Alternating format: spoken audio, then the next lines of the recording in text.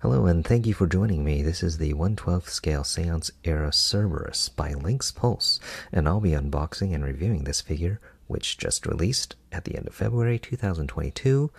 It retails for around $90 US to $140, depending on where you buy it. If you buy it direct from Asia, it will be on the cheaper side, but shipping will cost more. So after all is said and done, it will be over $100 easy.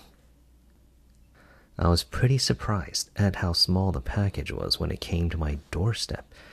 I was even more surprised when I opened it. The box for Cerberus is pretty small. For instance, it's smaller than a typical Figma box. Honestly, it kind of made me a little worried. But despite my initial surprise, I really like how this figure is packaged. If you've ever bought a Hot Toys or other high-end 1/6 scale figure, then you'll find that this is a similar experience. The packaging comes in an outer shipping box. Open that up, and you are greeted with a high-quality box with a lid that is held on by magnets. Within the box, the figure and accessories are held in 2 foam layers stacked on top of each other. It all feels very secure, and the figure and accessories arrived in perfect condition. So what's in the box?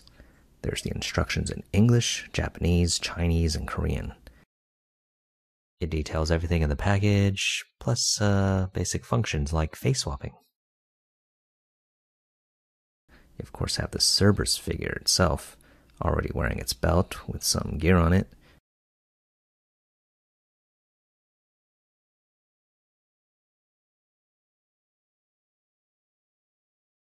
It also comes with 2 extra face parts, one with a slightly angry face with the downturned eyebrows, another with what I would say is a berserk face with red eyes and open mouth. It has an enraged feel to it.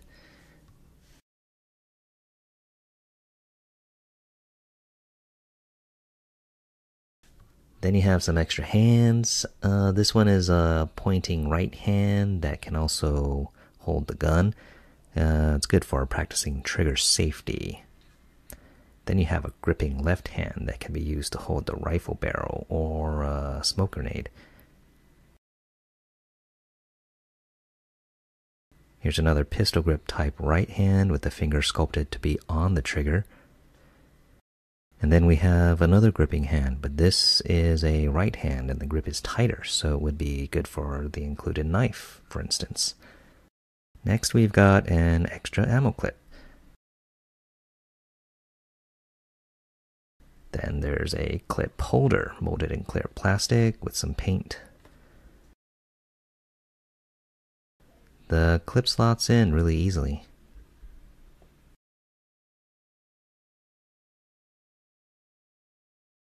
Then we have a knife. It has some nice detailing on it. Looks pretty good. There's a smoke grenade.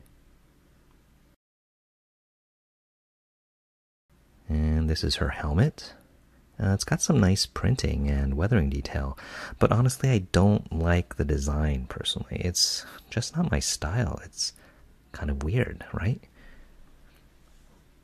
It looks like an origami elephant or something. Removing the top foam tray, we're greeted with more accessories. These accessories in the bag are the pre-order bonus accessories.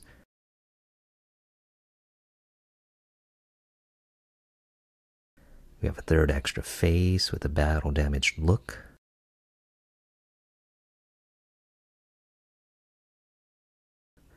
Then you have a battle-damaged shirt and socks with holes in them.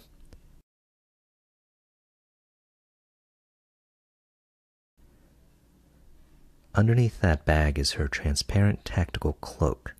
It's got wires at the edges so you can sculpt it around her body, or make it hang naturally, or have it blowing in the wind, or some other dramatic look. It has a good thinness to it. It feels in scale. There's also some nice printing on it. Next we have alternate feet with the toes bent. These will be good for crouching or running poses. Then there's a little vial of powder. I'm assuming this is for the seamless body. If you had seamless bodies before, then you know that the rubber can get kind of tacky over time, so this powder should help keep it feeling soft and not sticky. This is supposed to be body armor, I believe. There are wires in the edges so it can be sculpted like the cloak. These armor sleeves can be removed and are held on with Velcro. There are transparent green pieces of plastic in them. The M4 carbine looks good. It's got the text "Doggy Special" printed on it. There are no rails or movable parts, but you can remove the clip, of course. Overall, it looks good to me.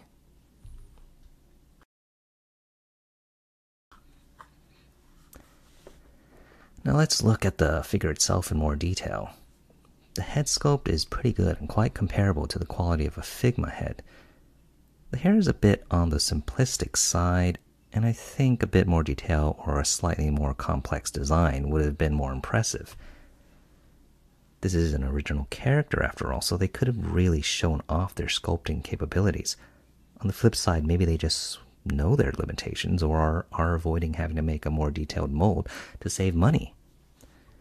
There's also a very noticeable seam where part of the hair can be removed to swap faces. A more complex hair design would have hidden the seam better. As we've seen, there are 4 interchangeable faces, each with different expressions. All of the expressions are pretty stoic, angry, or determined, so it would have been nice to see a smiling version or something with a lighter tone. Something cute, maybe. The body is a seamless type. I don't have any other seamless bodies to compare it at the moment, but it seems well made. The armature underneath is metal and the joints seem pretty good and not loose, but I do worry about them wearing out. I'm also worried about the skin tearing or cracking from stretching at the joints, as I've seen on 1/6 seamless bodies. Articulation-wise, she has a ball-jointed neck, but the soft skin does limit the range of motion since there's not enough tension in the joint to overpower the softness. The skin causes it to bounce back to a neutral position. There's a ball joint at the base of the neck, and the neck can tilt in all directions. There's what feels like a ball joint at the midsection as well.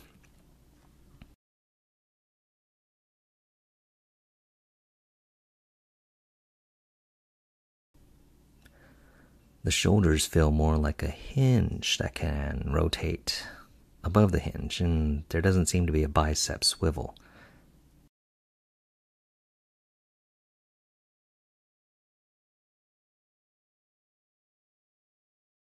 The elbows bend past 90 degrees, and you can see the armature starting to peek through the skin here.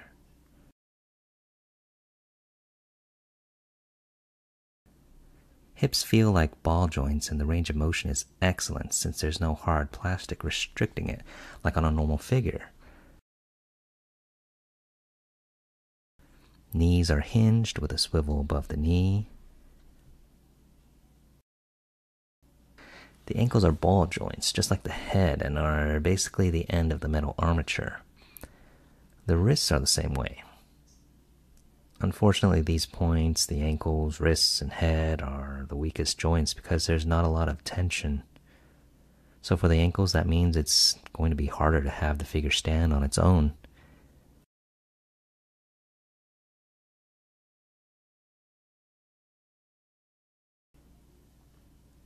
The outfit looks good overall. It has a sort of utilitarian feel to it, while also keeping it womanly at the same time. You can attach the smoke grenade to a tiny metal clip on the belt. It's actually quite impressive how small this clip is. You also need to attach the clip holder, and thankfully you don't need to remove the belt to do that. The knife can be fitted snugly into the sheath, and the strap for the sheath is elastic. I like the choice of fabrics used. The gray parts are kind of polyester or something, and it feels nice and thin and very much in scale with the figure. Printing looks good on all the cloth parts as well. The barcode on her shirt is starting to come off on mine, and I think that's going to happen if you start futzing with her outfit or decide to change her out of it. Just stretching it will cause it to peel. The belt buckles are functional, but if you want to remove the belt, you might need to remove the webbing from the buckle, as the buckle seems too big to get through the belt loops on the shorts. The pouch on the belt looks good, and it's functional since the belt buckles can be opened.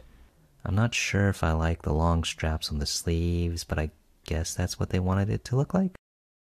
Faces can be swapped just like a Figma figure. Remove the front hair piece and then change the face.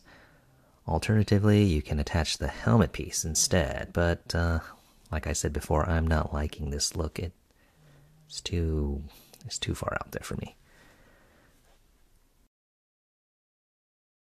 The cloak and armor completes her military look, and you just hang the cloak off her shoulders. The wires in the edges of the cloak help keep it in place. The body armor sort of closes up the cloak, attaching to both sides with Velcro.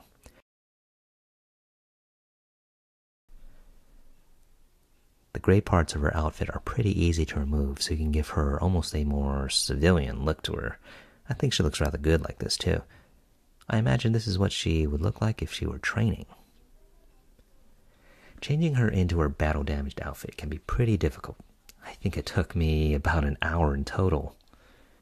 The shirt was pretty easy to remove and put back on, but the holes are easy to accidentally make larger, so you need to take it slow and not pull too hard.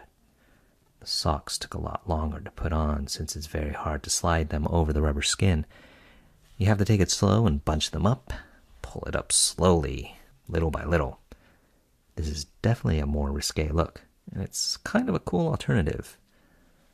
And yes, the body appears to be anatomically correct. The chest area has sculpted nipples, and from what I can tell, the crotch area has sculpted detail as well. The body is not painted at all, in case you were wondering. So I've gone ahead and removed her shorts to confirm that yes, she does have detail down there. Obviously I can't show you that, but please enjoy these photos instead. That about does it. Overall, I'm really impressed with this figure. Right off the bat, the box impressed me. I mean, that is the way to package a figure. I guess the downside is that you can't see the figure until you take it out, but I love the sturdiness and compactness of it. The figure is equally impressive with its very well done seamless body. The outfit has a nice fit. The fabric feels in scale, so it lays and wrinkles really nicely. The accessories look great and have some nice detailing. My biggest gripes are the weak ball joints at the neck, wrists, and ankles. And then there's the hair, which just seems a little too plain. Doesn't hide that seam in her head at all. Overall, totally recommend picking it up if you like the look of the figure. It's got some great sex appeal while also looking pretty badass. So thank you for watching till the end. If you liked this video, please like and subscribe. I'd really appreciate it. Let me know in the comments below if you have this figure or want to get it. Jam out.